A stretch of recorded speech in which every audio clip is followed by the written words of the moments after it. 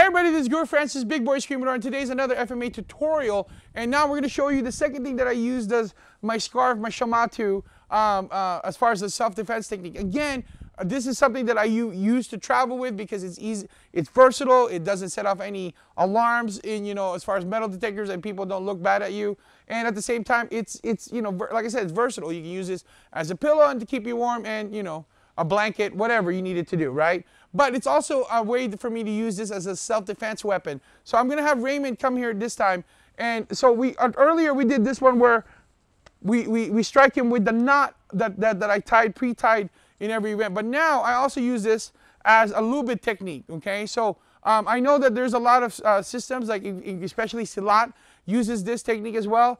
You know what, it works, FMA has it as well. So now, if he was to punch me with his right hand here, boom, I wrap it here, and then I take my scarf, wrap it around his head, and now he's locked in. Okay, again, let's do that again. He punches here, so I deflect it, then run it up this way, around his neck, and turn him. And he's into that strike. Okay, let's do it on the other side so people can see it.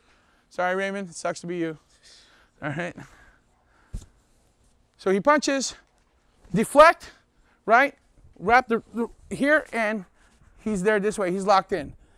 Okay. If you want, you can grab it with one hand and be able to use to free hand. Okay. So there you go. That's one of the techniques that I use when I'm using the shema or the scarf.